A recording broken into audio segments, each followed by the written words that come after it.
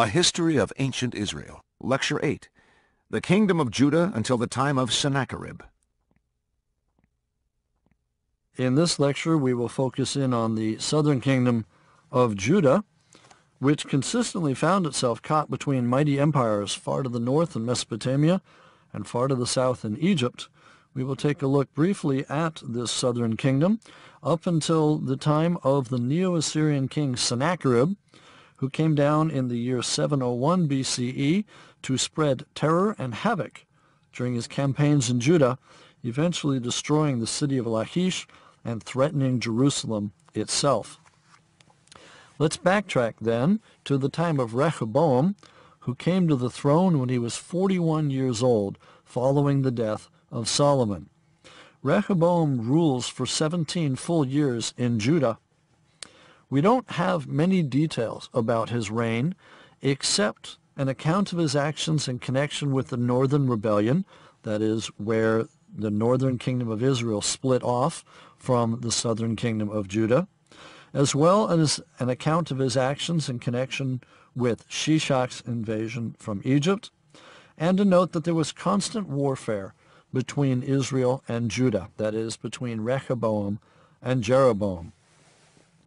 Now, the time between Solomon's death in about 930 BCE and the Babylonian conquest in 586 BCE is the period that we refer to as the divided monarchy, or the divided kingdoms.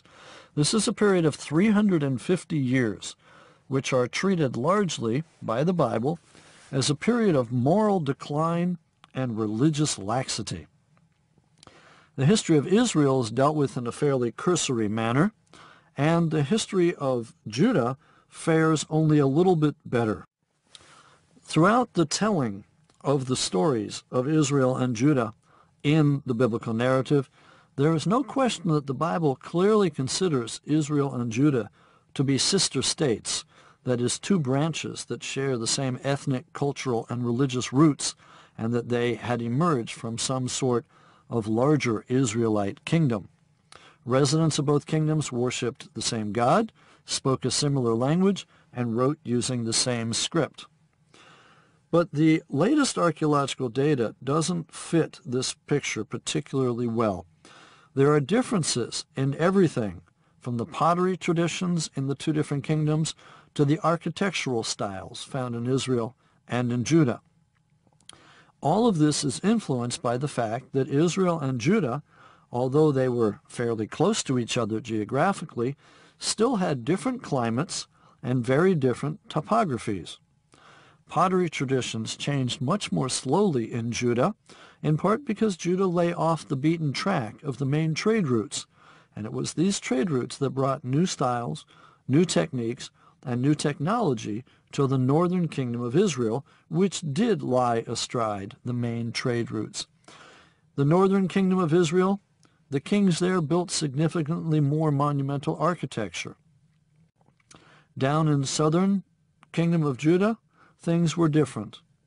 Israel's rulers were looking for ways to impress and intimidate their subjects, in part because they are in contact with the other kingdoms across the ancient Near East.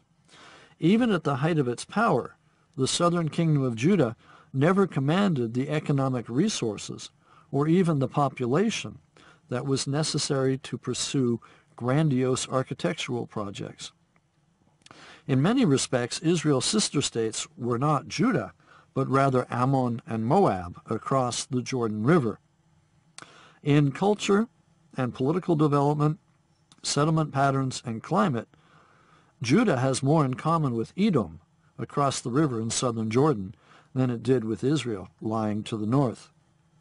So there has been a new series of questions which have emerged in recent years among scholars and archaeologists concerning the portrayal of the divided kingdoms. Just as they are questioning the Bible's portrayal of the united monarchy, so they are questioning its portrayal of the divided kingdoms as well. This is a critical time in the ancient Middle East. National boundaries were being decided. Archaeology is helping to reconstruct the jockeying for power that was taking place throughout the region. There are numerous military powers of that day, and people like Ahab and Omri in Israel had to deal with them. So did the kings in the southern kingdom of Judah, but only a little bit later. Israel develops into a full-blown state already in the 9th century BCE. Judah only follows in the 8th century BCE. That is, it looks as if Judah is behind Israel. And indeed, it's only when the kingdom of Israel collapses and falls in the year 720 BCE that Judah really takes off. In part, it may have been because refugees from the northern kingdom of Israel fled south to Judah and settled there, bringing technology, architecture, and everything else down to the southern kingdom. So recent investigations has led many scholars to conclude that there's a gap of about a century and a half, about 150 years, between the time that Israel became a full-fledged state and the time that Judah became a full-fledged state, or kingdom, if you will. We have other clues that Israel became a state earlier than did Judah. Wine and olive oil production, various other things, all indicate that Israel was ahead of Judah. Nevertheless, once Israel collapses, Judah takes off, in part because there is no real competition anymore. Until recently, most biblical archaeologists took the biblical description of Judah and Israel at face value. They showed Judah as being a fully developed state as early as the time of Solomon, but now recent evidence collected together and published by Israel Finkelstein and Neil Asher Silverman in their book, The Bible Unearthed, claims that the supposed evidence may have been no more than wishful thinking, and that all the things that we attributed to Solomon should now be downdated by a century or more. Finkelstein, Silverman, and other archaeologists now argue that the early kings of Judah were not the equal of the northern kings of Israel, and that we should be looking at these areas in a very different way. They argue that not a single trace of literary activity has been found in the 10th century, or even down in the 9th century, and that monumental inscriptions and personal objects with names of individuals appear in Judah only 200 years after the time of Solomon, that is, in the late 8th century BCE. Up until then, everything is happening up in Israel, and it's only 200 years after the time of Solomon that Judah takes off. Here, too, archaeological surveys come into the picture, and they indicate that until the 8th century, the population of the highlands, that is, the hills in Judah, was about 1/10 of the population found in the similar highlands up in the north. That is, the population of Israel may well have been 10 times the population of Judah.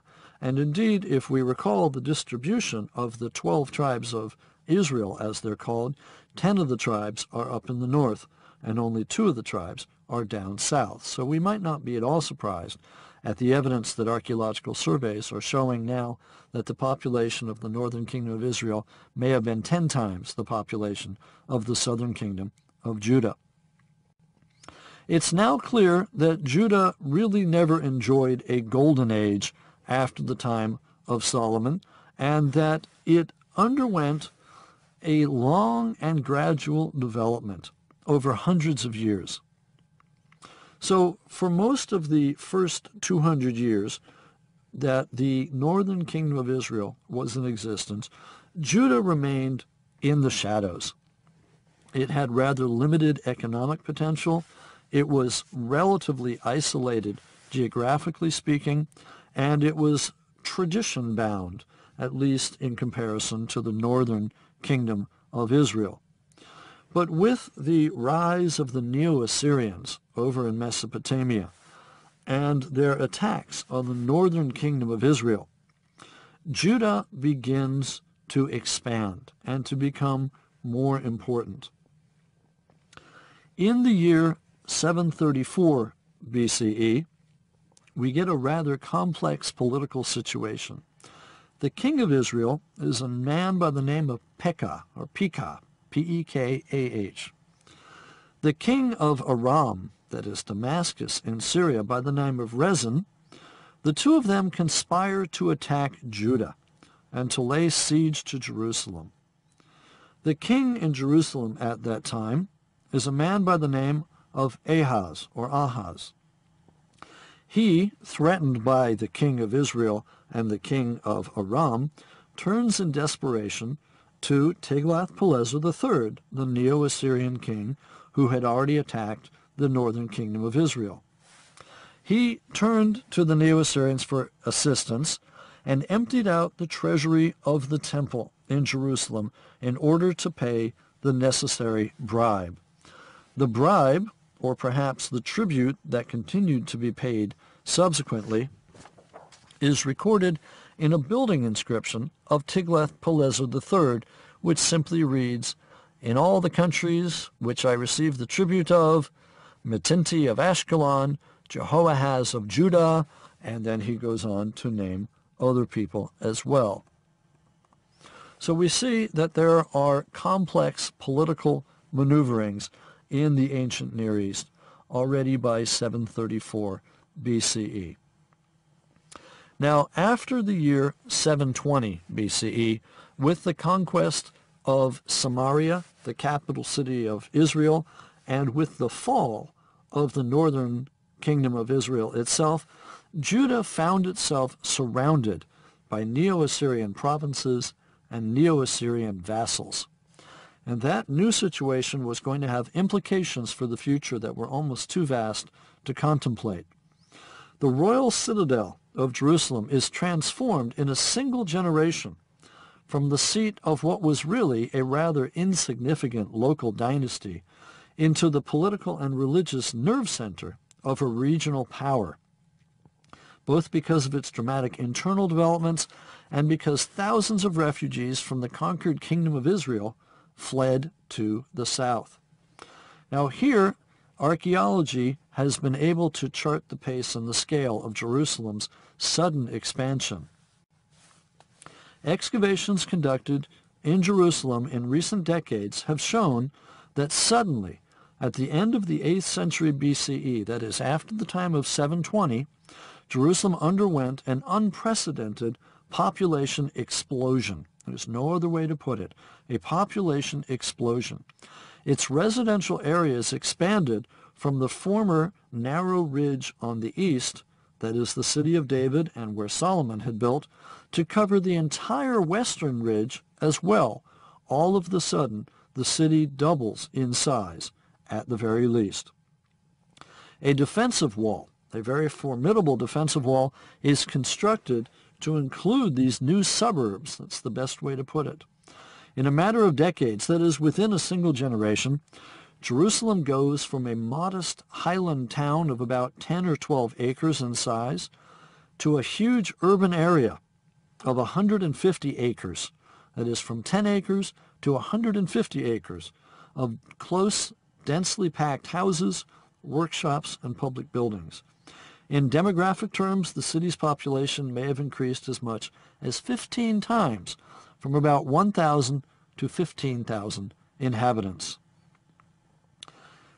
Finkelstein and Silverman, in their book, The Bible on Earth, go on to provide more details. And they state that a similar picture of tremendous population growth emerges from the archaeological surveys that have been conducted outside Jerusalem, that is, in its hinterland.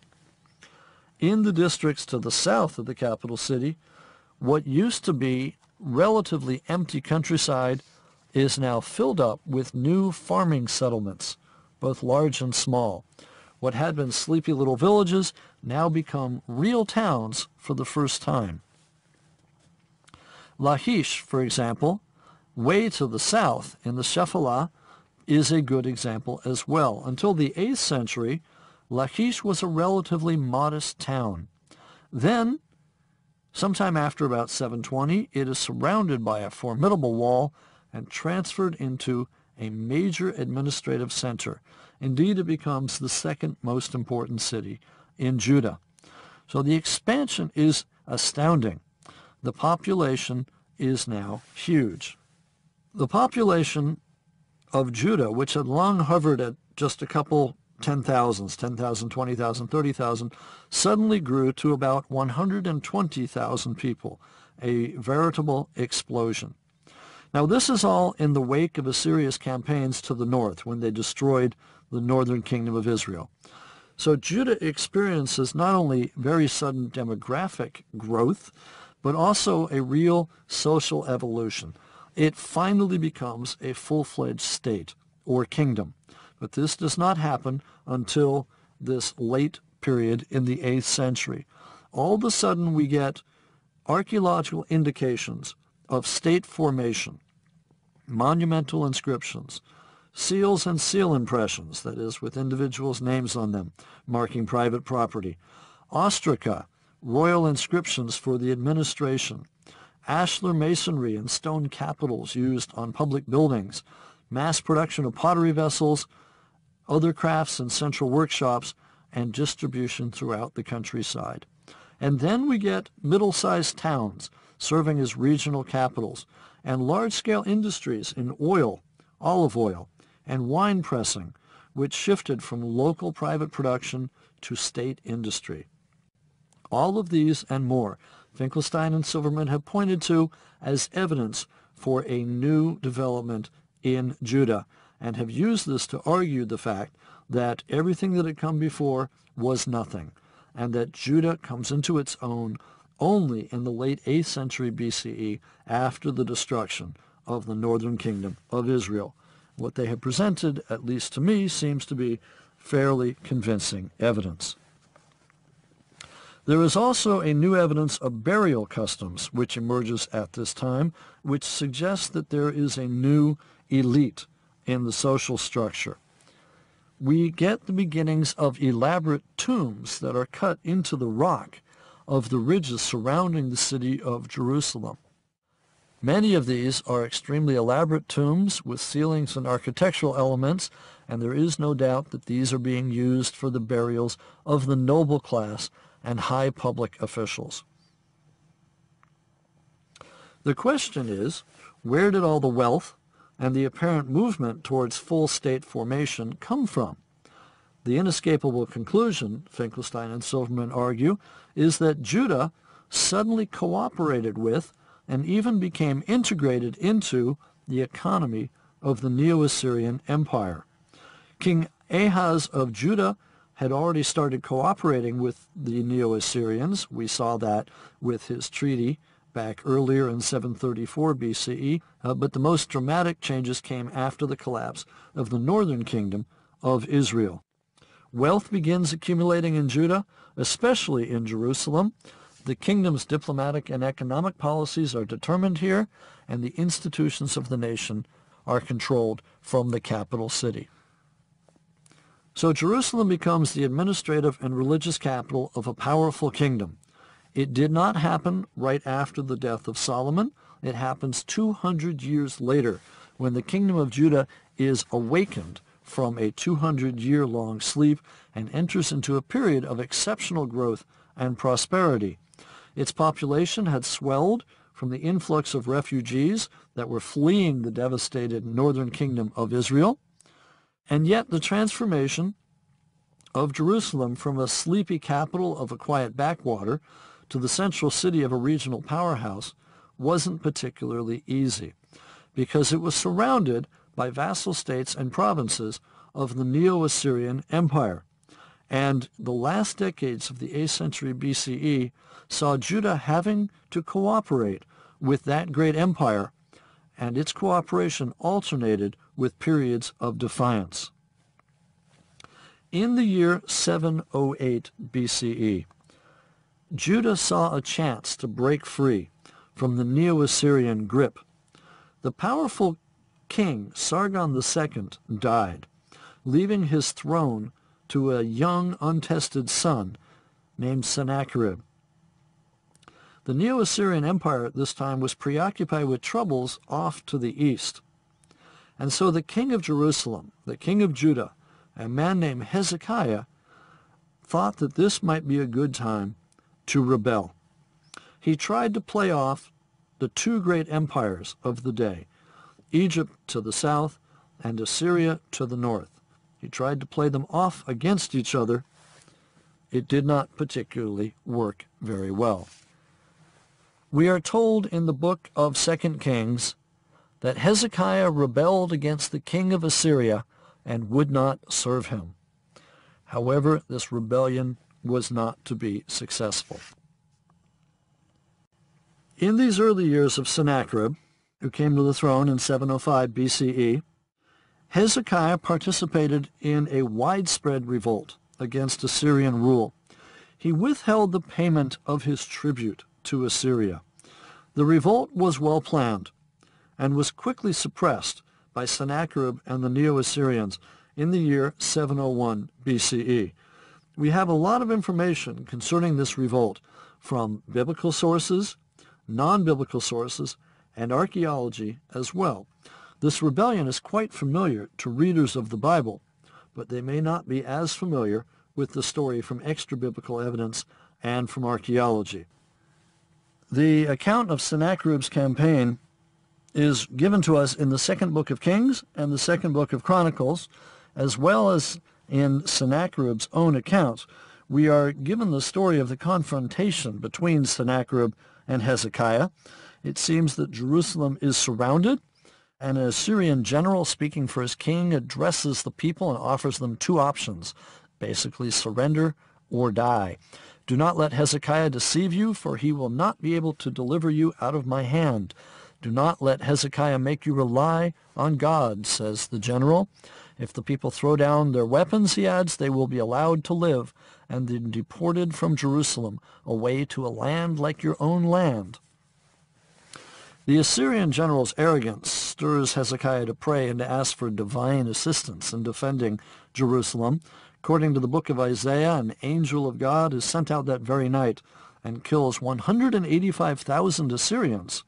And when the people of Jerusalem awake the next morning, it's to a city filled with the dead bodies of Assyrian soldiers. Sennacherib, the Bible tells us, retreats back to his capital, Nineveh, where he is subsequently killed by his sons while praying. Well, there's a lot more to the story that can be told, and we can tell it from a couple of different aspects.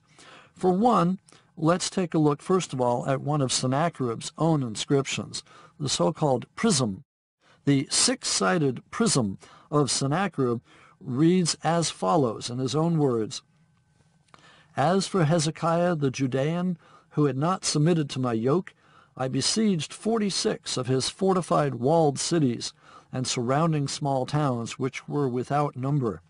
Using packed-down ramps and by applying battering rams, infantry attacks by mines, breaches, and siege machines, I conquered them. I took out 200,150 people, young and old, male and female, horses, mules, donkeys, camels, cattle and sheep without number, and I counted them as spoil. Himself, Hezekiah, I locked him up within Jerusalem, his royal city, like a bird in a cage. I surrounded him with earthworks, and made it unthinkable for him to exit by the city gate. His cities, which I had despoiled, I cut off from his land, and gave them to Metinti, king of Ashdod, to Padi, king of Ekron, and to Silibel, the king of Gaza, and thus diminished his land. I imposed upon him, in addition to the former tribute, yearly payment of dues and gifts for my lordship. Now this sounds an awful lot like the account that we've got in the book of 2 Kings from the Bible. 2 Kings 18 says, In the 14th year of King Hezekiah, Sennacherib, king of Assyria, came up against all the fortified cities of Judah and took them. And Hezekiah, king of Judah, sent to the king of Assyria at Lachish, saying, I have done wrong. Withdraw from me. Whatever you impose on me, I will bear. And the king of Assyria required of Hezekiah, king of Judah, 300 talents of silver and 30 talents of gold. And Hezekiah gave him all the silver that was found in the house of the Lord and in the treasuries of the king's house. At that time Hezekiah stripped the gold from the doors of the temple of the Lord and from the doorpost which Hezekiah, king of Judah, had overlain, and gave it to the king of Assyria. And the king of Assyria sent the Tartan, the Rabsaris, and the Rabshakeh with a great army from Lachish to King Hezekiah at Jerusalem. And they went up and came to Jerusalem.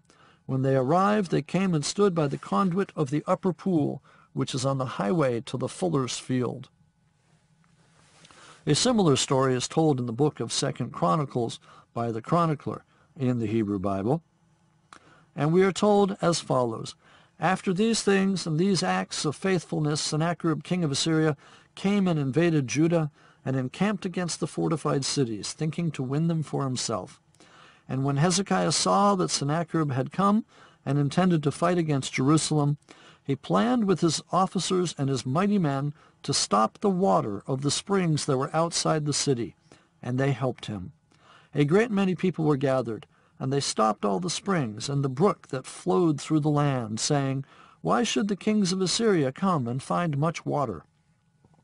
He set to work resolutely, and built up all the wall that was broken down, and raised towers upon it. And outside it he built another wall, and he strengthened the Millo in the city of David. He also made weapons and shields in abundance. Hezekiah closed the upper outlet of the waters of Gihon, and directed them down to the west side of the city of David. Thus says the account in the book of 2 Chronicles. In 2 Kings it continues, the rest of the deeds of Hezekiah, and all his might, and how he made the pool of Siloam and the conduit, and brought water into the city. Are they not written in the book of Chronicles of the kings of Judah? Now what we have here is the description of the so-called Hezekiah's tunnel, which appears to have been dug in Jerusalem at this time, in part to bring the water in from the Gihon spring right into the middle of the city. And Ecclesiasticus says Hezekiah fortified his city, bringing water within the walls. He drilled through the rock with tools of iron and made cisterns for the water. The Assyrian attack on Jerusalem was no surprise to Hezekiah. He clearly saw it coming. According to Sennacherib's own records, the Assyrians conquered 46 cities in Judah before ever proceeding to attack Jerusalem.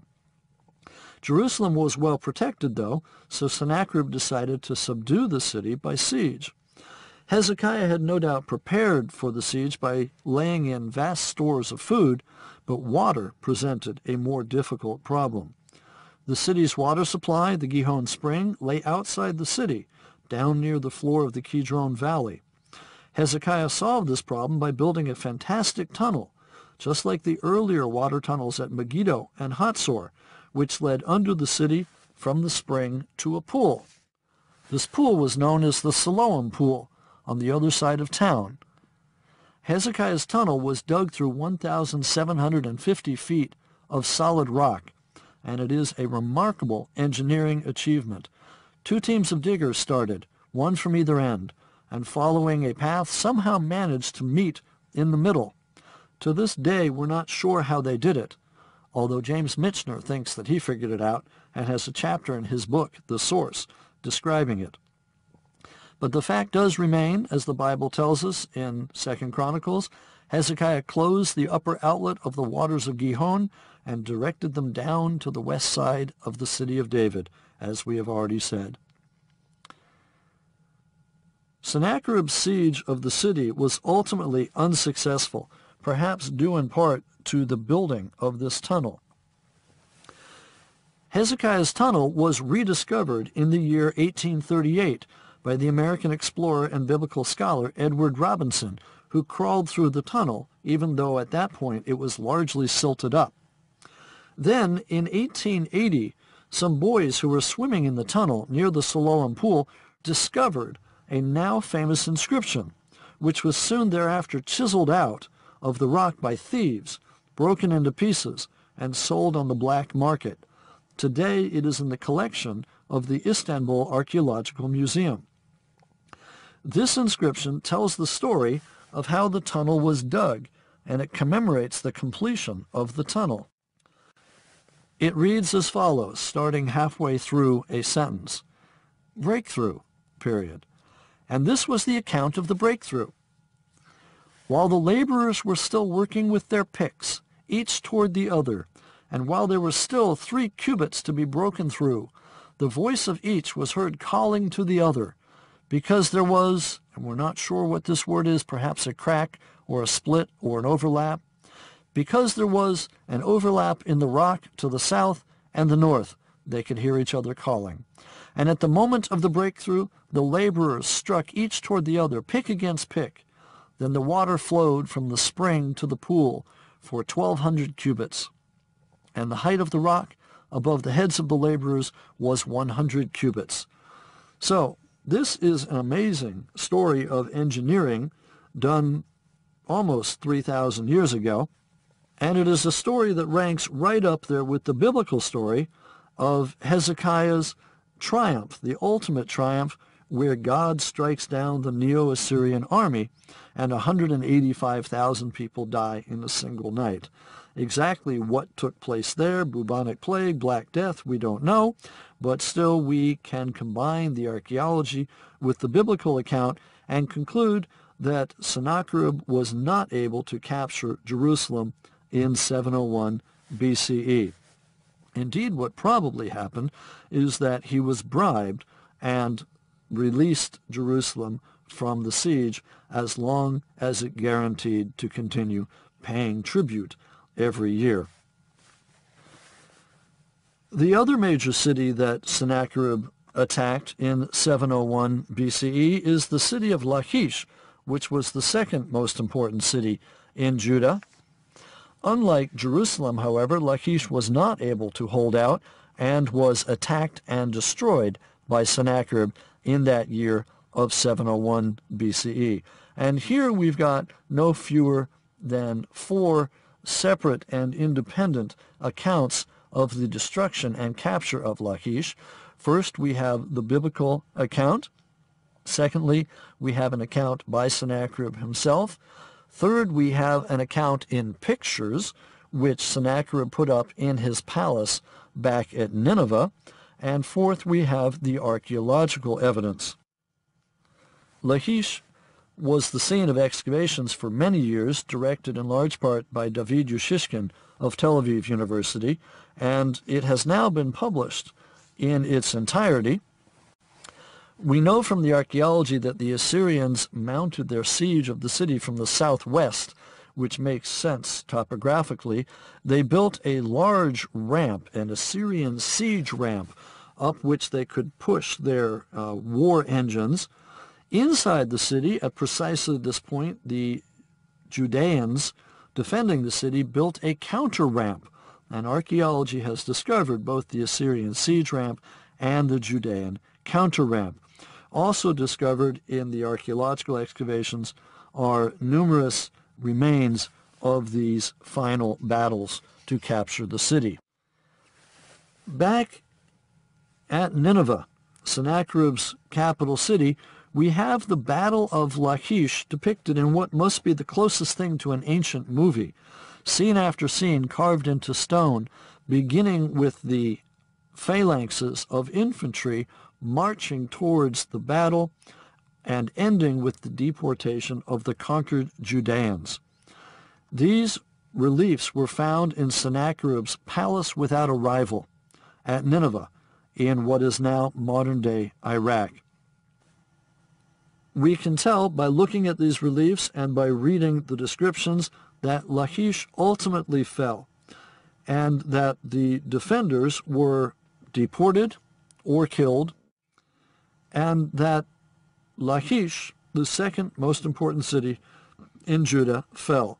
It was after the capture of Lachish that Sennacherib made his way up to Jerusalem, but Jerusalem, in turn, did not fall. What we have instead is Jerusalem paying a bribe to Sennacherib, as we have already mentioned, and is allowed to continue as the capital city of the kingdom of Judah. However, this would not be the last time that Jerusalem came under attack from a foreign power, and in fact, the days of Jerusalem and the kingdom of Judah were numbered. It would not last more than another century at the most. We will see in the next lecture Jerusalem and the kingdom of Judah coming under attack from the new empire in the region, that is, the Neo-Babylonians, and what happens when the Judeans revolt against Nebuchadnezzar. This ends Lecture 8. A History of Ancient Israel. Lecture 9. Neo-Babylonians and the End of the Kingdom of Judah. In this lecture, we'll be taking a look at the end of the southern kingdom of Judah.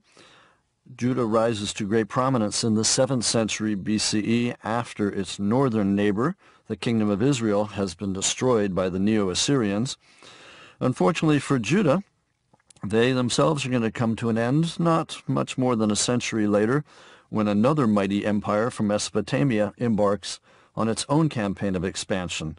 These are the Neo-Babylonians. Nebuchadnezzar and the Neo-Babylonians destroyed Jerusalem not once but twice, burning the Temple of Solomon to the ground and exiling the leading citizens of Jerusalem and Judah to the faraway city of Babylon. Before we get there, however, let's take a look at the reign of Josiah. Josiah is one of the last major kings of Judah. He is one of the last descendants from the house of David to rule independently in Judah, and he by himself attempts reforms that will take Judah back to the grand days of David and Solomon. Now, one thing we have to realize is that during this period, towards the end of the 7th century BCE, Judah is a minor player, a little player on a huge stage, which is dominated by the three great Near Eastern powers of the day, namely Assyria, Babylon, and Egypt. Judah itself is a contested periphery during the last decades of the 7th century and into the first decades of the 6th century BCE. That is, it is on the periphery of the Assyrian Empire, it is on the periphery of the Babylonian Empire, and it is on the periphery of the Egyptian Empire. All three areas thought that they could claim Judah, and all three are willing to fight over it. This was not a good time to be a king of Judah. Of the last 5 independent kings descended from the house of David, 2 meet their deaths in direct connection with international struggles, and the other 3 die in foreign exile. Let's turn to the reign of Josiah first. He came to the throne of Judah in the year 639 BCE. He was all of 8 years old.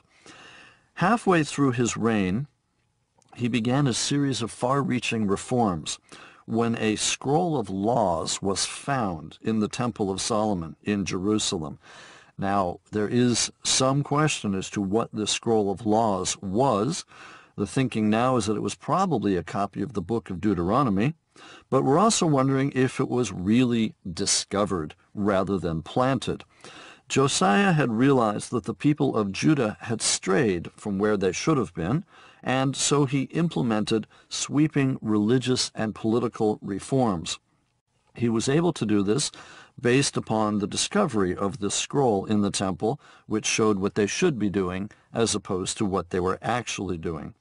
So in implementing these sweeping religious and political reforms, Josiah is trying to become another David.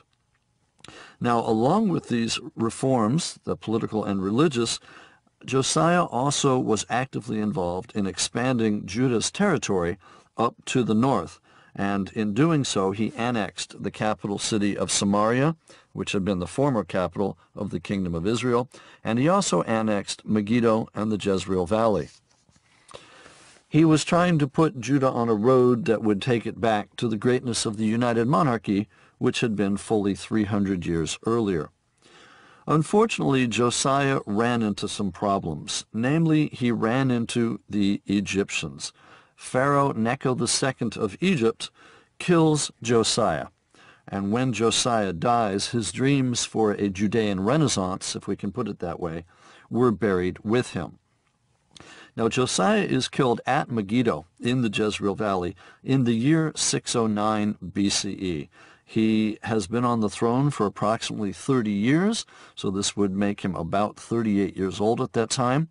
And for many people who study ancient history and ancient religion, the meeting of Josiah and Necho II is considered the most significant of the battles that took place in the Jezreel Valley. On the surface, reconstructing what happened is pretty easy. We are told the events in the book of 2 Kings, as well as in the book of 2 Chronicles, and then there is also a recounting by Josephus. Now, if we reconstruct the events by combining all of the available sources, it seems that things proceeded as follows. In the spring or the summer of 609, Necho II of Egypt and his army are heading northward up to the city of Carchemish. They are coming to the aid of their ally, the Assyrians, and the two of them will fight against their common foe, the Babylonians, who are on the rise at this point. So it's going to be the Egyptians and the Assyrians against the Babylonians. The battle is going to be fought up at Carchemish in northern Syria, and Necho's army had to traverse the length of Judah in order to get there. So he simply asked permission from Josiah for his army to march through the kingdom of Judah en route to northern Syria. For some reason, and we don't know exactly why, Josiah said no. He refused the Egyptians' permission to march through his lands, and instead he marched with his army up to the Jezreel Valley and waited for the Egyptian army there. When the Egyptians came into the Jezreel Valley, they found the Judean army waiting. Josiah climbed into his chariot, drove up and down in front of his army, encouraging the men. He sounded the attack and prepared to watch, but just as the battle got underway, however, an Egyptian archer let fly with his arrow and hit Josiah, either killing him outright or at the very least mortally wounding him. So either dead or dying, Josiah is transported out of the battle, taken south to Jerusalem, where he is buried, along with his dreams for a rejuvenated Judah. Well, it's all very well and nice, except, of course, for poor Josiah, but there are grave problems with this reconstruction. The major stumbling block is that each of our sources gives a different account as to what actually happened. And although we know that Josiah was killed at Megiddo, the question is, did he die while actually fighting, or was he murdered there before the battle actually took place? We don't know for sure. And I will not go into the details here. You can go to my book, The Battles of Armageddon, if you're interested. What I would simply say, though, is we probably have to follow the account in 2 Kings, which simply says, when Necho met Josiah at Megiddo, he killed him. End of story. The chronicler embellishes upon this, as does Josephus a couple hundred years later, but I think we'll go with the shortest account, which simply says that when Necho saw Josiah, he killed him there. It probably took place before the battle, if there was even a battle in the first place. Nevertheless, with the death of Josiah then, Judah begins to suffer a period of tremendous turbulence, and we see Judah caught between the great powers, namely Assyria, Babylon, and Egypt. Now, by the time we get to the period of 605 BCE, we've got Nebuchadnezzar and the Neo-Babylonians emerging as the prime power in this region. And Judah is going to be under the thumb of the Neo-Babylonians for about the next 20 years, if not beyond. I say the next 20 years because in 586 we get the destruction of Jerusalem, but even then the Neo-Babylonians continue to rule Judah, or what remains of it, right down until 539 BCE. So overall, we will see about 70 years of Neo-Babylonian domination over Judah. Now, in comparison with other periods, the written source material for this time period is quite abundant. We have, for this period of Neo-Babylonian domination, both biblical text and non-biblical text. The biblical texts are found in the books of 2 Kings and 2 Chronicles, as well as in some of the books of the prophets, such as Jeremiah and Ezekiel. The book of Jeremiah especially gives us some important information on this period. But we also have something from Babylon itself. These are the so-called Babylonian Chronicles. They are not a single document, but actually rather a genre of literature. They are presenting to us selective summaries of royal reigns, probably based on year-by-year records of events that were kept in Babylon. Only portions of these survive, but they include coverage of the years from 616 until 594 BCE, and in particular we have events from a number of the years from Nebuchadnezzar. And it is from these so-called Babylonian Chronicles that we can determine the exact dates when Nebuchadnezzar captures Jerusalem, namely 597 and 586 BCE. Nebuchadnezzar comes to the throne of the Neo-Babylonians in 605 BCE and will rule for the next 43 years, down until the year 562.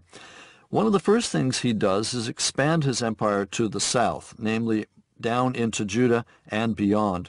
We know that he comes down and destroys the cities of Ashkelon and perhaps Ekron in the year 604.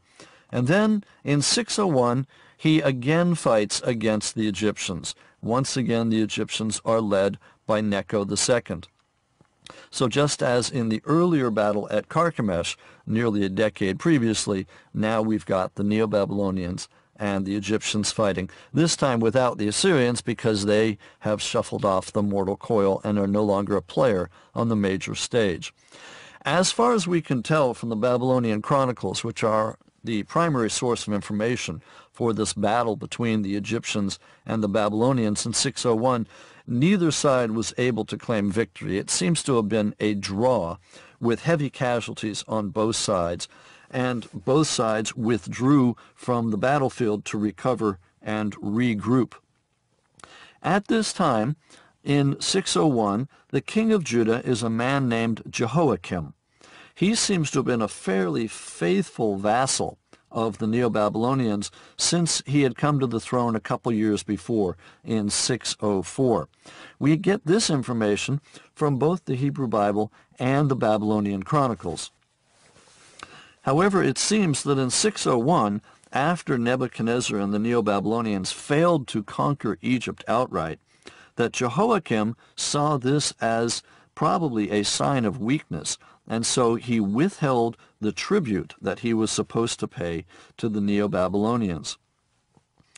Now, he was probably also rather pro-Egyptian in his leanings because it seems that he had come to the throne of Judah with the help of the Egyptians rather than with the newly arrived Neo-Babylonians. In any event, withholding tribute from the Neo-Babylonians is never a good idea, and Jehoiakim is going to pay the price. Now, Nebuchadnezzar retreats back to Babylon after 601 when he fails to defeat the Egyptians. He takes 2 or 3 years to get his army back up to full strength, and then he takes off again for Judah. And his purpose here is to bring his rebellious vassal, namely Jehoiakim, back under his thumb. We are told what happens next in great detail by the Jewish general turned Roman historian Josephus, who's writing about 600 years after the actual events take place. Nevertheless, he seems to be relatively accurate in his account. And what he tells us is that Nebuchadnezzar attacks Jerusalem in the year 598 and puts Jehoiakim to death for rebelling and for failing to pay tribute. He also exiled many of the leading citizens of the city or put them to death. And Josephus describes exactly what happens in great detail. Let me read you briefly what he says in his book, Antiquities of the Jews. Josephus says, "The king of Babylon made an expedition against Jehoiakim. When he, Nebuchadnezzar, had come into the city, he did not observe the covenant he had made, but he slew such as were in the flower of their age, and such as were of the greatest dignity, together with their king Jehoiakim, whom he commanded to be thrown before the walls without any burial, and made his son Jehoiachin king of the country and of the city. He also took of the principal persons in dignity for captives, 3,000 in number, and led them away to Babylon, among which was the prophet Ezekiel, who was then but young. And this was the end of King Jehoiakim, when he had lived 36 years, and of them reigned 11. But Jehoiachin succeeded him in the kingdom, and he reigned 3 months and 10 days.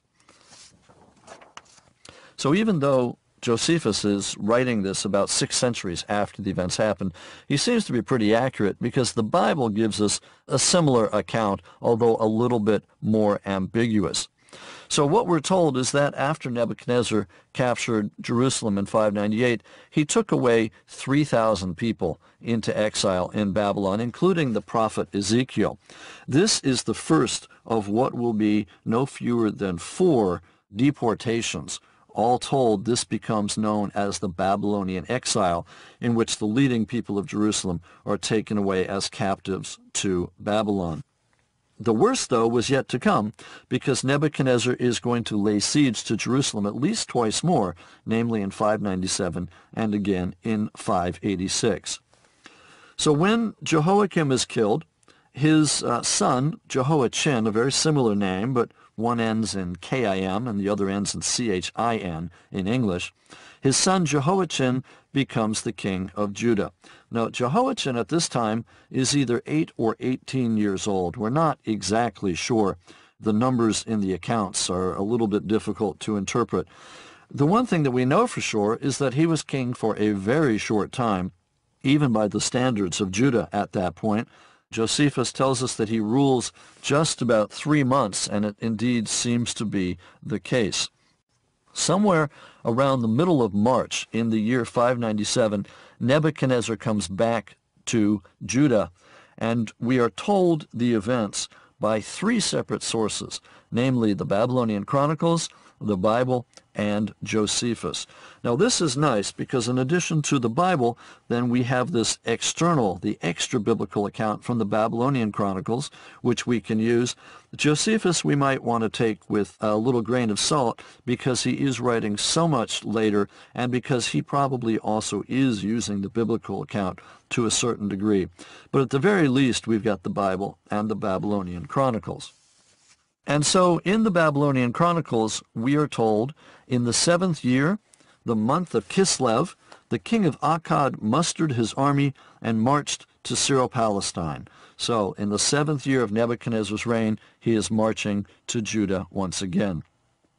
And the Babylonian Chronicles continue. They say, he, that is Nebuchadnezzar, encamped against the city of Judah, and on the 2nd day of the month of Adar he captured the city and seized its king.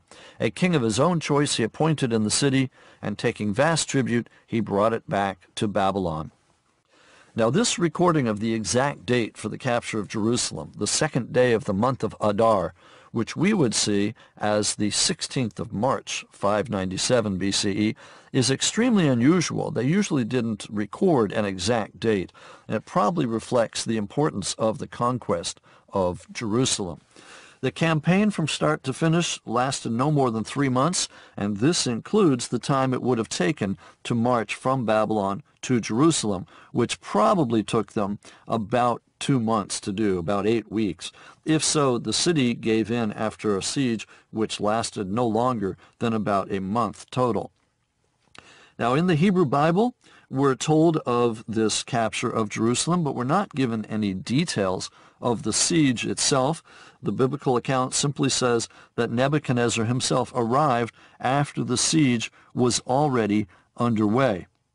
In the book of 2 Kings, it says, Nebuchadnezzar, king of Babylon, came to the city while his servants were besieging it, and Jehoiachin, the king of Judah, gave himself up to the king of Babylon, and his mother, and his servants, and his princes, and his palace officials.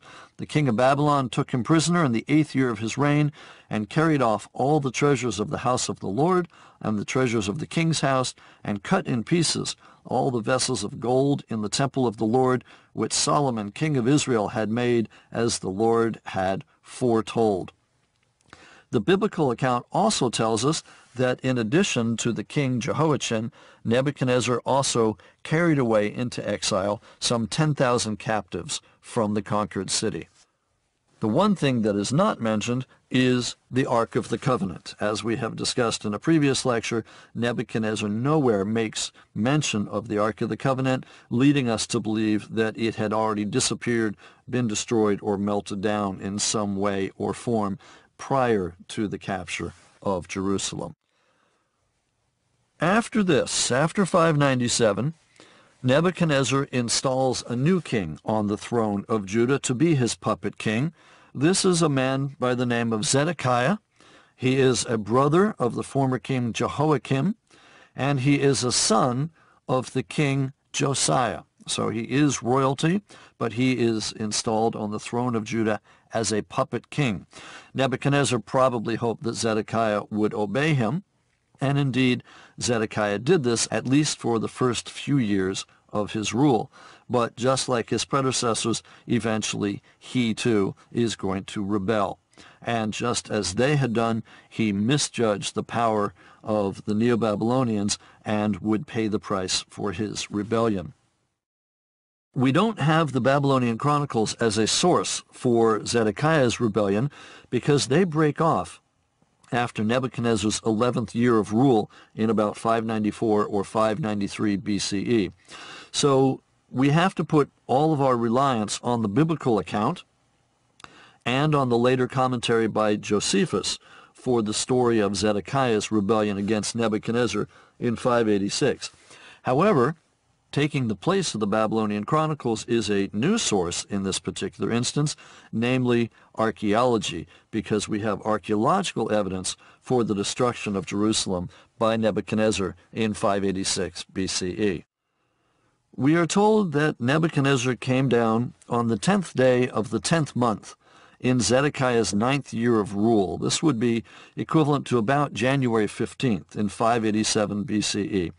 We have three nearly identical accounts in the Bible which depict the story of this campaign, and then we've got Josephus's history written several centuries later as well. We are told that as Nebuchadnezzar's army swept down from Jerusalem, that they destroyed the cities of Judah one by one.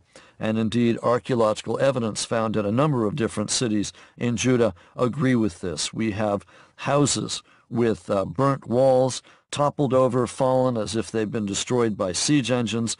Lachish seems to be destroyed once again. And then it comes to be Jerusalem's turn. Josephus tells us that the siege of Jerusalem lasts a total of 18 months this time. Either they had managed to put the walls back up or they had learned some better tactics, because rather than just withstanding for 1 to 3 months, as had happened back in 597, now they're able to last for 18 months. Both Josephus and the biblical accounts agree, though, that the siege ended about July 18th in 586 BCE. This is the 9th day of the 4th month of Zedekiah's 11th year of rule. The biblical accounts, as well as Josephus, give us some details of this assault. The siege tactics were the standard ones that were used by the Neo-Babylonians everywhere, and indeed were the same ones that had been used by the Neo-Assyrians earlier. Josephus says, for example, in the Antiquities of the Jews, "Now the king of Babylon was very intent and earnest upon the siege of Jerusalem. He erected towers upon great banks of earth, and from them repelled those that stood upon the walls. He also made a great number of such banks around the whole city, whose height was equal to those walls. And this siege they endured for 18 months, until they were destroyed by the famine, and by the darts which the enemy threw at them from the towers." So Josephus gives us a detail of what happened there.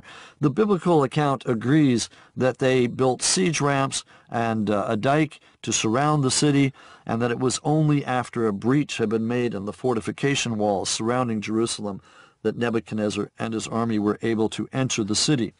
The inhabitants had been reduced by famine and disease, and they offered little resistance. The archaeology of the city, excavated after 1967, particularly in what's called the Jewish quarter of Jerusalem, shows that the biblical accounts and Josephus were correct in what happened. There are ruins, ash, burnt wood, and destructions, toppled over walls that remain from the houses that Nebuchadnezzar destroyed. You can see these in the archaeological record. There are also arrowheads, Neo-Babylonian arrowheads specifically, found in the destruction of these houses from this exact date. The inhabitants who were suffering from famine and disease at this time offered very little resistance to the invaders. We are told in the book of 2 Kings that on the 9th day of the 4th month, the famine was so severe in the city that there was no food for the people of the land. And the book of Lamentations tells us, the hands of compassionate women have boiled their own children. They became their food in the destruction of the daughter of my people. So Lamentations seems to imply that the famine was so severe that the people are even eating their own children. That is, they are reduced to cannibalism. Now here, archaeology plays a rather interesting role because in the excavations in the city of Jerusalem, the archaeologists have found no fewer than 3 toilets. And one of the toilets, when they lifted up the lid, they were able to excavate the material, shall we say, that was within the toilet. Looking at the feces underneath a microscope, the archaeologists were able to determine a number of things. One is that the people of Jerusalem in 586 were not eating what we would have expected. They were not eating wheat or barley or the other grains. Instead, they were eating what we would call backyard plants, mustard grass, dandelions, weeds that you usually see growing in your backyard. Here they are not picking them and throwing them away. They are picking them and eating them. But the archaeologist also found something interesting when looking at these remains under the microscope, namely that the inhabitants of Jerusalem using this toilet were suffering from parasites, specifically from tapeworm and from whipworm. Now, tapeworm and whipworm are parasites that you get when you are living in unsanitary conditions. That is, you're not washing your hands properly, or you're using polluted water, or in some cases that you are watering your plants with water that's, again, not sanitary, or even fertilizing it using human remains rather than some other kind of fertilizer. And also, there is evidence then from this tapeworm and whipworm that they were not cooking their meat properly. That is, you get these parasites when your beef or pork is not cooked properly. Since we're in Jerusalem, I would presume they were cooking beef rather than pork, but nevertheless, it looks like we have A, a lack of firewood, and B, a lack of proper water. When you add to this the fact that they're eating backyard plants rather than real food, it definitely gives you a picture of a town under siege, and one that had been under siege for a number of months. Fortunately, the one thing that was not found in this toilet were any human remains. That is, Lamentations seems to have been exaggerating to a certain extent, and the people of Jerusalem, or at least the ones using this toilet, had not been reduced to eating their children, which is at least some sort of good news. Now, the biblical accounts tell us that Zedekiah fled from Jerusalem under the cover of darkness, but that he was caught near Jericho and was brought before Nebuchadnezzar. He was condemned to be blinded, but first he was forced to witness the killing of his own sons. And having seen his sons killed before him, his eyes were then put out, so that their deaths was the last sight that he ever saw. Zedekiah is then bound in chains and is taken away as a prisoner into exile to Babylon, along with many of his leading citizens. It seems that there was a delay of approximately 1 month between the fall of Jerusalem and the destruction of the city and of the Temple of Solomon. Some scholars have suggested that the Neo-Babylonians used this month to loot the city and to deport its inhabitants, as the biblical text reports. For example, in the book of 2 Kings, we're told, "In the 5th month, on the 7th day of the month, which was the 19th year of King Nebuchadnezzar, king of Babylon, Nebuzaradan, the captain of the bodyguard, a servant of the king, came to Jerusalem. And he burned the house of the Lord, and the king's house, and all the houses of Jerusalem. Every great house he burned down. And all the army of the Neo-Babylonians who were with the captain of the guard broke down the walls around Jerusalem. We get similar accounts in the book of 2 Chronicles and in the book of Jeremiah. There are some discrepancies in the biblical accounts as to when exactly these events took place, but the destruction of the temple is traditionally said to have taken place on the 9th of Av, that is, August 16th, in the year 586 BCE. Archaeology has confirmed that the destruction of the city was complete. There are no mansions or palaces that remain standing. The Temple of Solomon is destroyed. Its treasures are looted and carried off to Babylon. There is no more Temple of Solomon. The account in the book of 2 Chronicles is brief and to the point. And all the vessels of the house of God, great and small, and the treasures of the house of the Lord, and the treasures of the king and of his princes, all these he, Nebuchadnezzar, brought back to Babylon. The description in the book of 2 Kings is a bit more detailed, but it says essentially the same thing. Now, considering that Nebuchadnezzar had attacked and besieged Jerusalem several times during his reign, it's not surprising that he finally dealt decisively with the city and burnt the city to the ground. This is probably not impulsive revenge, and indeed some scholars say that the destruction of Jerusalem and of the Temple of Solomon was a calculated act with political goals, and the idea was to remove the house of David from government after they had proved disloyal time and again. The immediate results of the Babylonian conquest are clear. Most of the country was destroyed by the foreign invaders, and many of the leading citizens were led off into exile. We will spend the next lecture taking a look briefly at the events which occurred during the Babylonian exile, and then when the leading citizens of Jerusalem were allowed to come back home to Judah, and what exactly happened to them during the following Persian and Greek periods. After listening to Lecture 9, a student posed this question to Professor Klein. What is the story behind Josiah's murder? The story of the death of Josiah is a fascinating murder mystery. I go into detail in it in my book, The Battles of Armageddon, but let me briefly recapitulate what we've got here. We have essentially eyewitness accounts of what happened, but like a modern-day crime scene, each of the accounts from the eyewitnesses differs slightly. For example, in the book of 2 Kings, it says, "In his day, Pharaoh Necho, king of Egypt, went up to the king of Assyria to the river Euphrates. King Josiah went to meet him, and Pharaoh Necho slew him at Megiddo when he saw him. His servants carried him dead in a chariot from Megiddo, brought him to Jerusalem, and buried him in his own tomb." In comparison, we have a longer account found in the book of 2 Chronicles, which says as follows. "After all this, when Josiah had set the temple in order, King Necho of Egypt went up to fight at Carchemish on the Euphrates, and Josiah went out against him. But Necho sent envoys to him, saying, 'What have I to do with you, king of Judah? I am not coming against you today, but against the house with which I am at war. And God has commanded me to hurry. Cease opposing God, who is with me, so that he will not destroy you.' But Josiah would not turn away from him, but disguised himself in order to fight with him. He did not listen to the words of Necho from the mouth of God, but joined battle in the plain of Megiddo. The archers shot King Josiah, and the king said to his servants, 'Take me away, for I am badly wounded.' So his servants took him out of the chariot and carried him in a second chariot and brought him to Jerusalem. There he died and was buried in the tombs of his ancestors.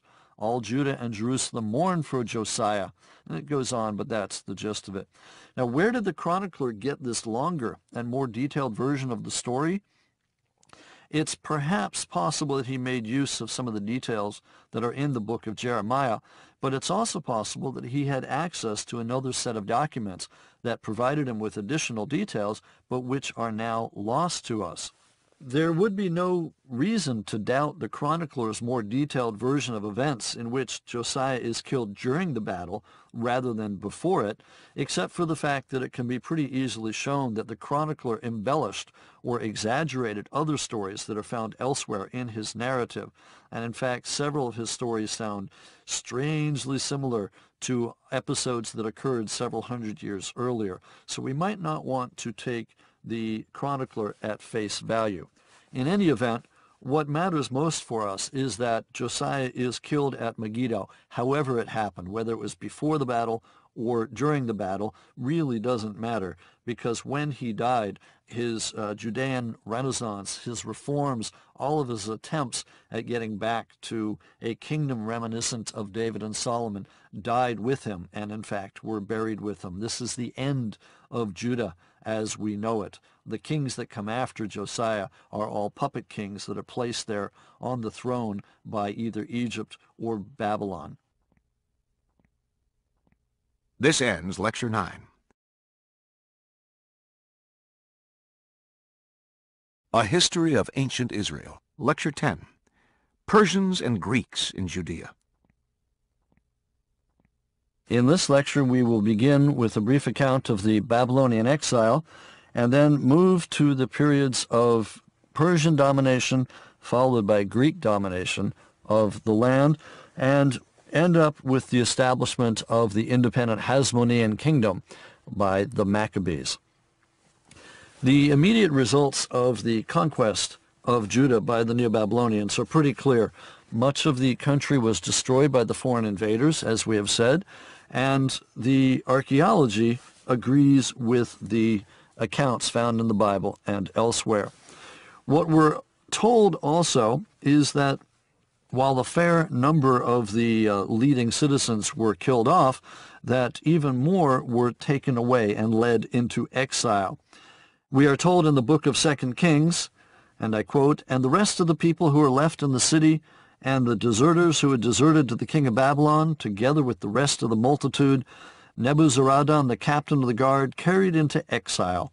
He took into exile in Babylon those who had escaped from the sword, and they became servants to him and to his sons until the establishment of the kingdom of Persia." And this is indeed exactly what happened. So the exile in Babylon lasts for about 50 years. It's only 50 years in a way, from 586 to 539 BCE, but it had an enormous impact not only on the history of the Jewish people, but also on the evolution of religious thought and other things for the Western world. For example, it's during this period, this 50-year period, that the Pentateuch and the Deuteronomistic history of the Hebrew Bible were probably edited into their final form, and we get religious practices that evolved into what was going to become Second Temple Judaism and ultimately even early Christianity. Now, in terms of the exile and the deportation, it takes place in 4 different phases. We have deportations in the years 598, 597, 586, and 582. All told, it looks like there are just under 15,000 people who are taken off to Babylon. We've got about 3,000 in 598, 10,000 in 597, just under 1,000 in 586, and then about 745 in the year 582.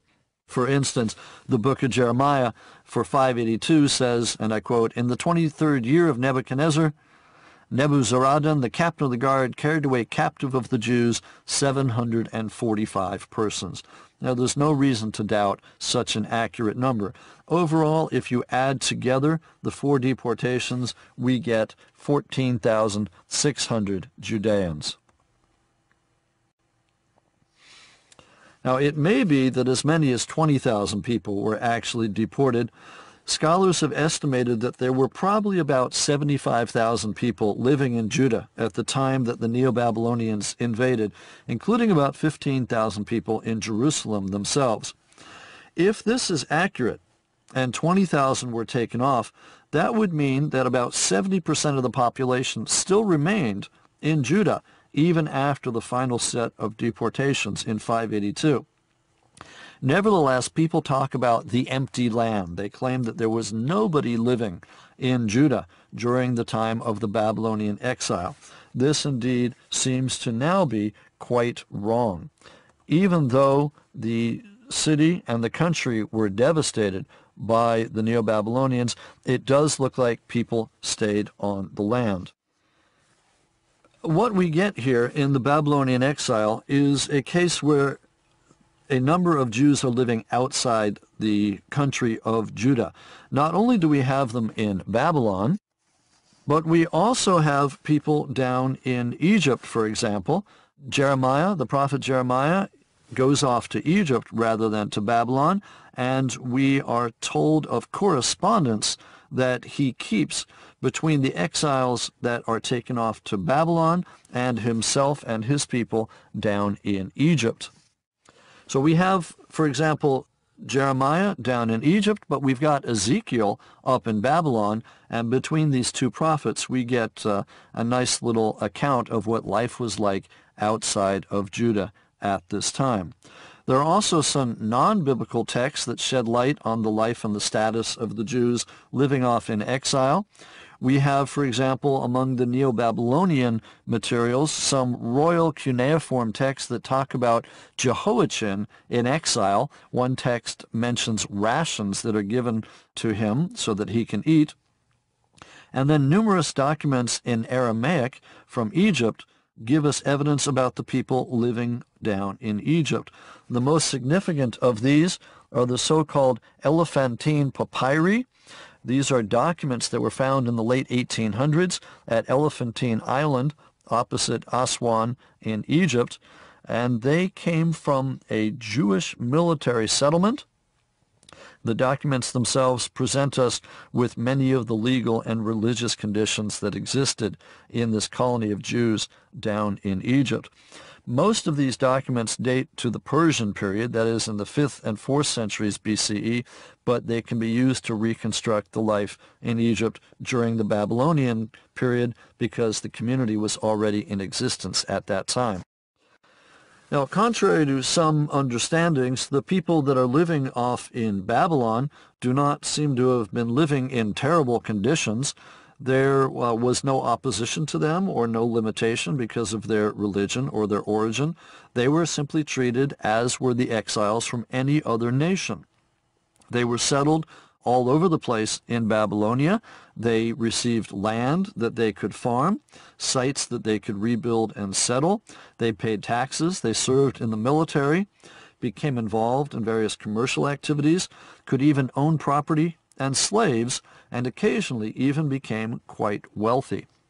So the exile in Babylon was not necessarily that bad of an event, except, of course, that they were no longer living in Jerusalem and Judah.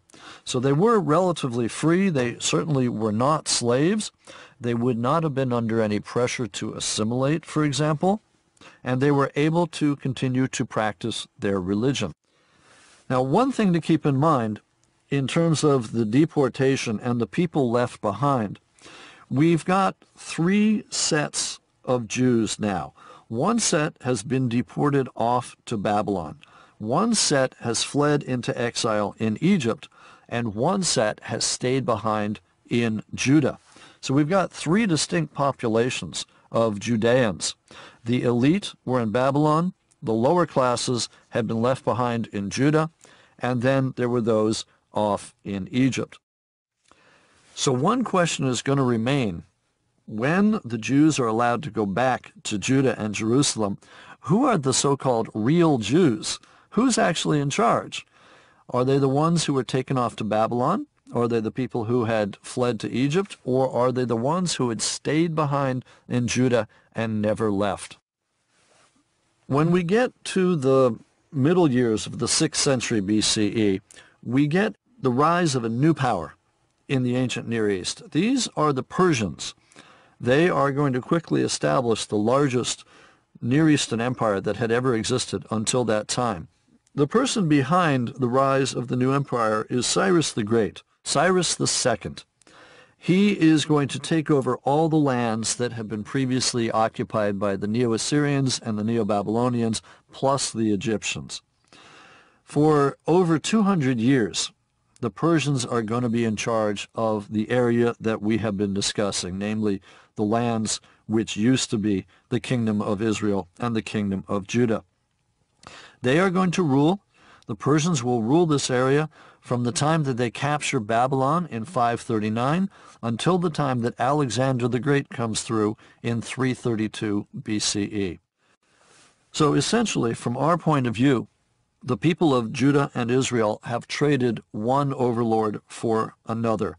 First, they had been under the thumb of the Neo-Assyrians, then under the domination of the Neo-Babylonians, and now they are under the control of the Persians. It will not end there, because from the Persians they will go to the hands of the Greeks, and from there into the hands of the Romans, with only small interludes of independence in between. In September of 539, the Persians defeated the Babylonian army. Soon thereafter, the Persians take the city of Babylon. And we are told as follows in a text left to us from the Persians: on the 16th day, that would be October in 539 BCE, the army of Cyrus entered Babylon without a battle. On the 29th of October, Cyrus himself entered Babylon. There was peace in the city while Cyrus spoke his greeting to all of Babylon. With the capture of this capital city, Babylon, everything fell to the Persians. The Neo-Babylonians are no more. Hail to the new power, the Persians. Now, it is not an accident that history has remembered Cyrus as a great liberator. That is an image that both he and his officials sought to foster. Now, what he is doing in capturing the city of Babylon, Cyrus allows all of the people that have been taken prisoner and sent into exile by the Neo-Babylonians to go home. That is, he allows the Judeans to go back to Jerusalem. But it's not only them. All exiled people are allowed to go back home by Cyrus. So he is portrayed as the restorer of the gods and their sanctuaries. He's portrayed as the gatherer of the dispersed, and is following in the footsteps of people like King Hammurabi of Babylon of more than 1,000 years earlier. So he's got propaganda that he disseminates. He plays the role of the liberator. And from our point of view, he allows the Judeans to go back home. He, in fact, issues proclamations that allow the various groups to go back home. We are told specifically what he said in regard to the Judeans in the book of Ezra in the Bible, which contains 2 decrees dated to the so-called first year of Cyrus. This would be the year 539 BCE. It's not actually Cyrus's first name, but they're dating everything from his capture of the city of Babylon. And in these 2 decrees, it talks about returning the Judeans back to Jerusalem. Now, one is written in Aramaic. It's described as the official record of Cyrus's edict as preserved back in the royal archives in Persia. In this decree, he actually says that the temple in Jerusalem should be rebuilt, and he gives the dimensions and the specifications of what it should look like, says that royal money should be used for the project, and says that the vessels which had been stolen from the Temple of Solomon and taken to Babylon should be sent back. So among other things, it says, in the first year of Cyrus the king issued a decree concerning the house of God at Jerusalem. Let the house be rebuilt, the place where sacrifices are offered and burnt offerings are brought. Its height shall be 60 cubits, and its breadth 60 cubits, with 3 courses of great stones and 1 course of timber. Let the cost be paid from the royal treasury. And also let the gold and silver vessels of the house of God, which Nebuchadnezzar took out of the temple that is in Jerusalem and brought to Babylon, be restored and brought back to the temple which is in Jerusalem, each to its place. You shall put them back in the house of God. So we get the story then of the Jews returning back to Jerusalem. We are also given a second decree, this one written in Hebrew rather than Aramaic. We're told by Ezra that it was a decree that was distributed in writing throughout the entire kingdom, and we are told that Cyrus was charged by God to reconstruct the temple in Jerusalem. It also says permission is granted to anyone wishing to return to work on the rebuilding. In this decree, it reads as follows: In the first year of Cyrus, king of Persia, that the word of the Lord by the mouth of Jeremiah might be accomplished, the Lord stirred up the spirit of Cyrus, king of Persia, so that he made a proclamation throughout all his kingdom, and also put it in writing. Thus says Cyrus, king of Persia, the Lord, the God of heaven, has given me all the kingdoms of the earth, and he has charged me to build him a house at Jerusalem, which is in Judah. Whoever is among you of all of his people, may his God be with him, and let him go up to Jerusalem, which is in Judah, and rebuild the house of the Lord, the God of Israel. He is the God who is in Jerusalem. So with this, Cyrus not only brings an end to the Babylonian exile, but allows the Judeans to rebuild the temple in Jerusalem. This will become what we call the Second Temple. Here is when we run into problems, because when the exiles return back to Jerusalem, we have the situation of rival groups of Judeans, each thinking that they should be in charge. Eventually, after much squabbling, the temple is going to be completed and rededicated in about 515 BCE. So it takes more than 20 years to rebuild the temple. In the meantime, Cyrus had been killed in battle back in 530 BCE, had been succeeded by his son Cambyses. Cambyses invaded Egypt, added it to his empire in 525, and eventually then Darius comes to the throne of the Persian Empire. In the meantime, the people in Judah and Jerusalem have their temple once again, approximately 70 years after the first one had been destroyed by Nebuchadnezzar. During the Persian period, what had been the kingdoms of Israel and Judah are now part of the Persian Empire. They are one of the provinces ruled by a governor with a small court reporting back to the king in Persia, but for the most part, the Judeans seem to have been left on their own under Persian rule. It is during this period that the word Jews actually first comes into play, coming from Yehud, the Persian word for the Judeans, and so now we can actually refer to the people living in this region as Jews rather than Judeans or Israelites or Hebrews. Now the period of Persian rule, as I've mentioned, lasts for about 200 years, from the late 6th century down into the 4th century. It is a relatively quiet period for the Jews and for Jerusalem, but it comes to an end when Alexander the Great and the Greeks appear on the scene. This is going to take place late in the 4th century BCE. Alexander conquers the Persians in a series of battles that take place between 334 and 323, and he takes control of most of the Persian Empire, including the province that they called Yehud, that is Judea, Judah and Israel. There are tales that say that Alexander visited Jerusalem. Josephus says Alexander, quote, when he had taken Gaza, made haste to go up to Jerusalem. When he went up into the temple, he offered sacrifice to God according to the high priest's direction, and magnificently treated both the high priest and the priests. We've got similar stories in the Babylonian Talmud and elsewhere, but all of this seems to actually be apocryphal. It does not look like Alexander actually went to Jerusalem. Rather, after he had captured Gaza, he went directly down to Egypt and did not go off on a side trip to Jerusalem. Under Alexander, the Greek Empire eventually stretched across most of the ancient Near East. But when he died in 323, having named no successor, the empire collapsed and was split up among his generals.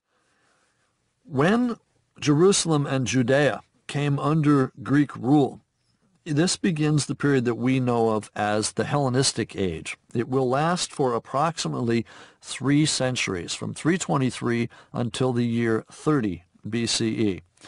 This is a period which begins with Alexander's death in Babylon in 323, and it is a time characterized by upheaval.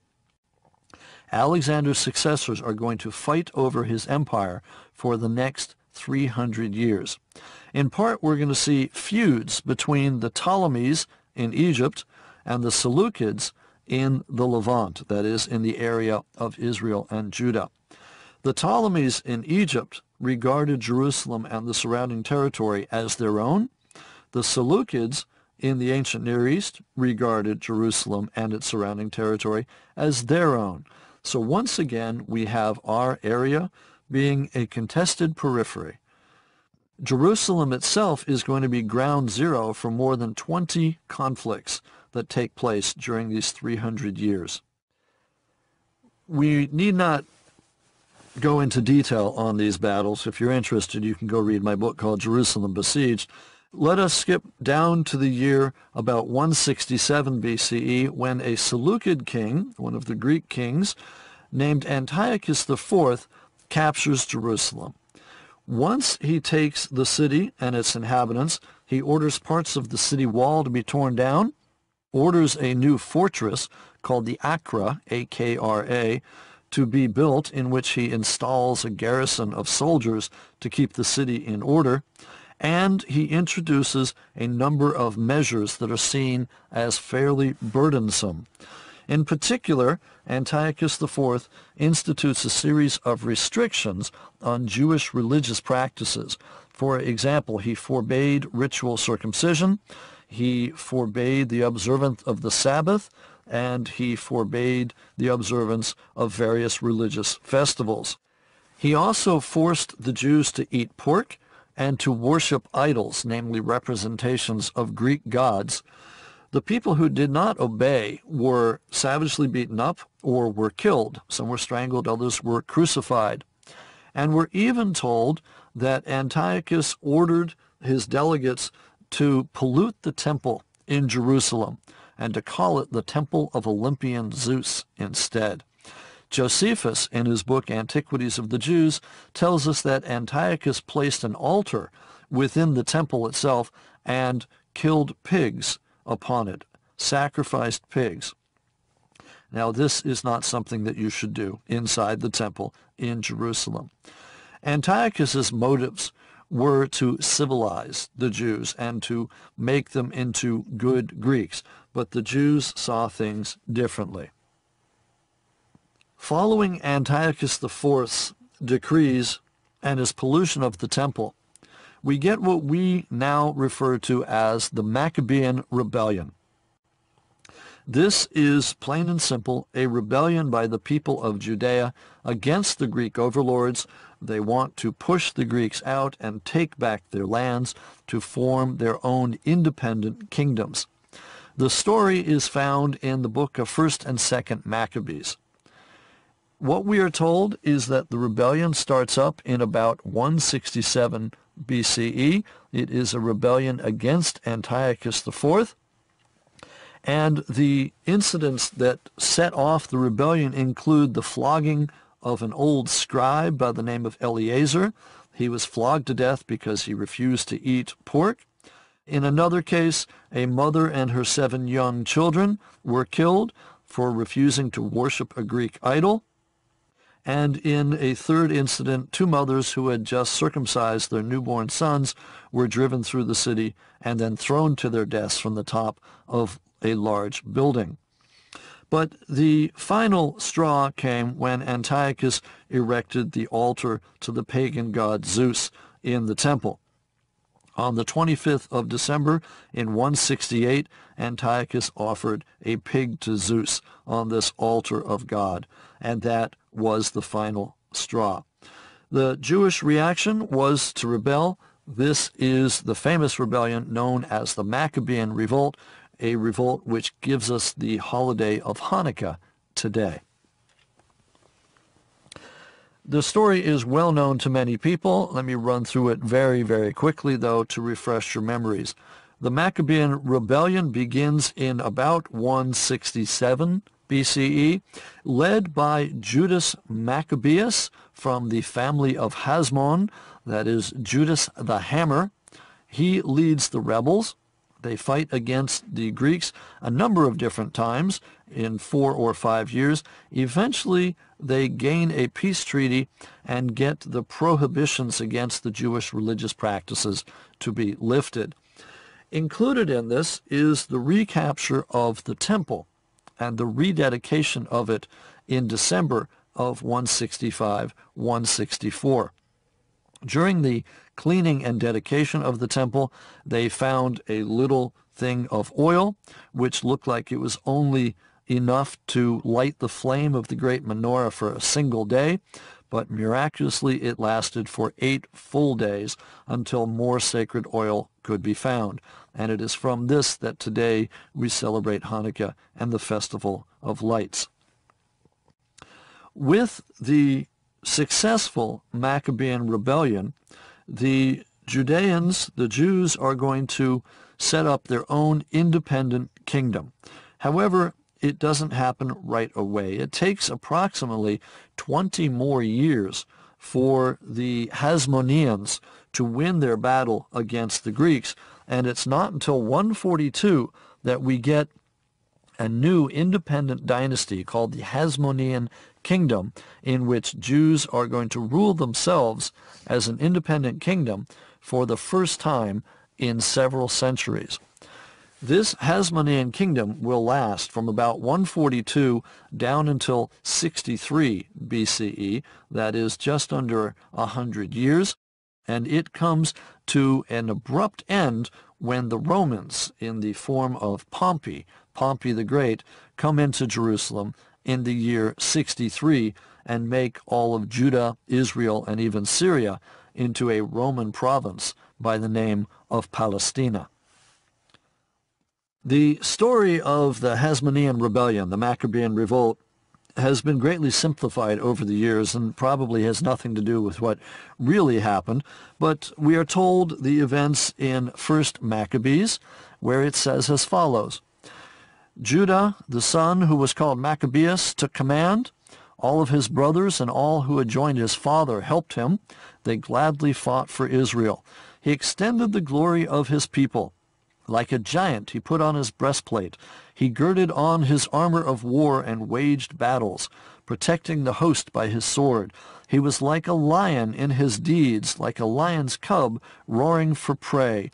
He searched out and pursued the lawless. He burned those who troubled his people. Lawless men shrank back for fear of him.